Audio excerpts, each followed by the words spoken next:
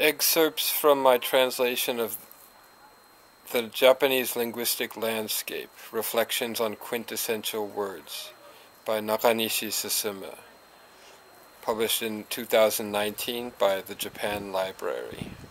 To purchase the book, click on the link included in the description to this video. Once again, I will read two entries from the book, this time Kaminari and Inazuma. Kaminari, thunder and lightning. The sky turns ominously dark. Thunder echoes in the distance. This rumbling sound, or kaminari in Japanese, is said to be caused by a deity, or kami-sama. This is the idea behind the origin of the term kaminari, which is written with the Chinese characters kami and nari. Kami is deity, nari is to sound, to make a noise. Those who have done some reading in classical antiquity will know that the pre-modern Japanese feared nothing more than Daijin, the thunder deity.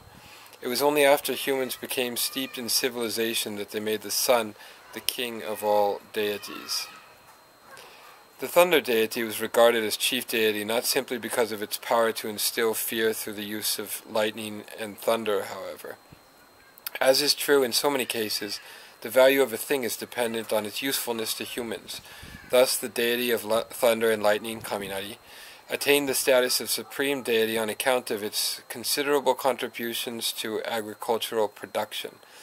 As I explain in the entry for Inazuma, lightning played a major role in providing bountiful harvests and ensuring fertility for ancient communities.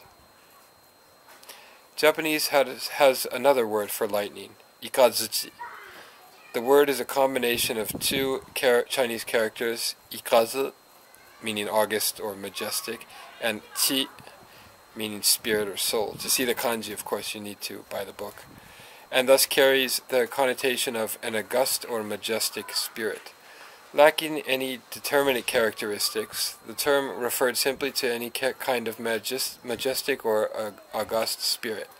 In short, the word ikazuchi connotes the sense of awe that humans felt in the presence of the divine kaminari.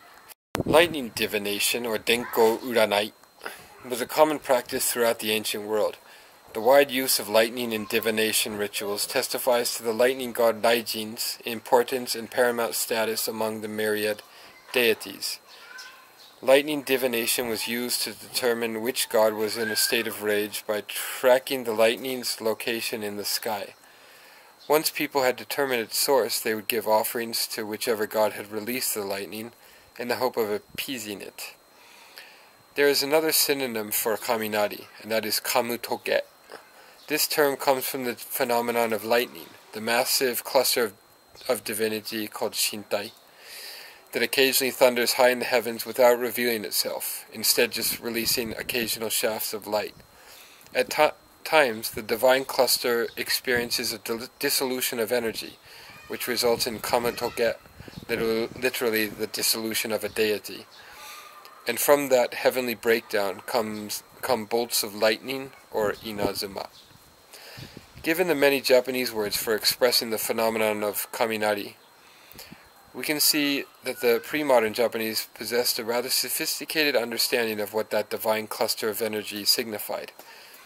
Framed by this group of terms, lightning has long been revered as a deity of the firmament, Tenjō no Kami. In Japan, the deity known as Kamo evidently manifests itself as the deity of thunder. Most people today are familiar with the wind god and thunder god screens, Fujin, Daijin, which were popular during the Edo period. Whichever word we take, kaminari, ikazuchi, or kamutoge, they all echo the religious sense of awe and reverence that our forebears felt for the phenomenon of lightning and thunder. The word kaminari possesses an uncanny, terrifying resonance, but it also suggests the deep feeling of kinship that we Japanese people have long sustained toward this natural phenomenon. Okay, the next word is Inazuma, bolts of lightning. Everyone knows that Inazuma refers to the fearsome shock of light that flashes through the vast vault of heaven. Very few people, however, have considered why this electric bolt in the sky is called Ina plus Tsuma, literally wife, Tsuma, of rice, Ine. Or perhaps some have indeed pondered this only to dismiss it as a curious oddity. The fact of the matter, however, is that the term has rather profound implications. To begin with, the tsuma of Inazuma refers to husband. Originally, tsuma meant not wife, as it does today, but rather one's partner. Thus, in the past, both husband and wife were called tsuma. Furthermore, we know from the records that the tsuma of Inazuma meant husband rather than wife.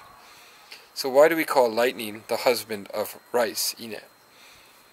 The answer is quite interesting. When a flash of Inazuma runs through the sky, the nitrogen dissolves in midair and becomes nitrogenous fertilizer in the ground. In this way, the lightning inseminates the planted rice. Lightning is the husband of rice, as it were. The term Inazuma appears in the Kokin Wakashu, a collection of poems, ancient and modern, compiled around 905 AD. Before that, a similar, more primitive term was used in the Nihon Shoki, the Chronicles of Japan, 720, namely Inatsurubi, which is written with the Chinese characters for lightning and electricity. Inatsurubi is a more direct expression signifying the sexual intercourse that takes place between lightning, rai, and rice, ine. To put it more precisely, the idea behind the term is that the descent of lightning causes the mythical Emperor of Heaven, or Tente, to copulate with Jiten, the earth goddess. Their union thus bestows agricultural fertility on humankind. There used to be a law forbidding people, even the son of heaven, Tenshi, the emperor, from engaging in sexual activity during a Kaminari thunderstorm. Nevertheless, the Nihon Ryoki, or record of miraculous events in Japan, compiled between 787 and 824, one of Japan's oldest sources, includes a story that describes one case of an emperor breaking this commandment. When a servant inadvertently walks in on the emperor and empress making love during a thunderstorm, the enraged emperor commands the servant to go and seize the lightning and bring it hither at once. Rai o toraete koi. The location in the city of Asuka, where he managed to catch a lightning bolt, later came to be known as Lightning Hill, Ikazuchi no Oka. What I find astonishing is the precision with which the pre-modern Japanese were able to observe nature and respond to its workings accordingly. Inazuma is just one of the many examples of how they understood the natural world with such clarity. Modern man, on the other hand, has only recently learned of the connection between lightning and agricultural production through explorations in mushroom cultivation. When it comes to the natural sciences, our predecessors might have had a better grasp of the facts than we do. There may very well be other words that, like Inazuma, reveal pre-modern Japanese people's intuitive understanding of nature.